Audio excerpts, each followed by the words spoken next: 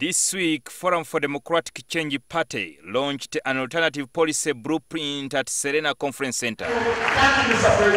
At the function, Party President Retired Major General Mugisha Muntu spoke eloquently in a speech that whipped up frenzy and resonated to hundreds of those who watched it on television.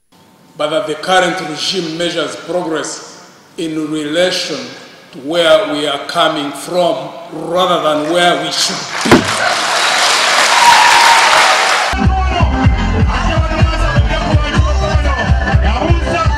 To take this message to the grassroots, the party today held a rally at Nakivubo Stadium at an event which had a low turnout and no lawmaker from Uganda. One Uganda, one people. However, the FDC party supporters who attended asked the party president to lead them to the promised land like the biblical Moses. Gwembadde muwulira ku radio station ez'enjawulo ssanyu lya Museveni okuva ekijebejo. Museveni sa Mugisha Muntu. Tugamba Museveni akulembedde eggwanga emyaka aga. Tetujja kuvuganya na Museveni. Tuli wiringi okugalawo enguudo n'okukola ekintu kyonna. Museveni olunaku lwagenda okukawandiisa tumutwale kulangirira obukulembeze. Kyetulinde kyokka.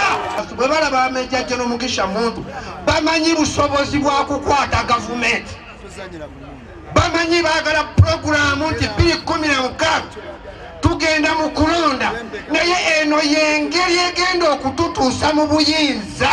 Era kyenjagala ekintu kimu kyokka mukama wange bantu bano kubakakasa nti amayinja gonna g'olina oli jeno mulamba n'oli gwe tutayagala naye jeno kiki ekiganye?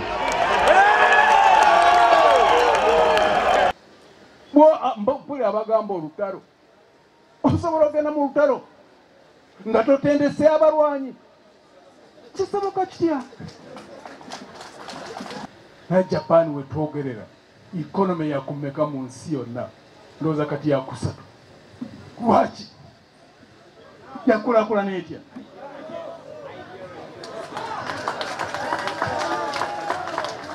Muntu also said he is reorganizing the grassroots to build support ahead of 2016. Organization is the solution to this country's problems. Not only the ousting of the regime, but moving this country back on track through organization. And we must think, and we must plan, and we must organize for us to be able to do that. It is bare 11 months before the country goes to the polls, and according to the pundits, the opposition will need to galvanize its support around a single candidate to stand a chance in the elections. Jingo Francis, NTV Weekend Edition.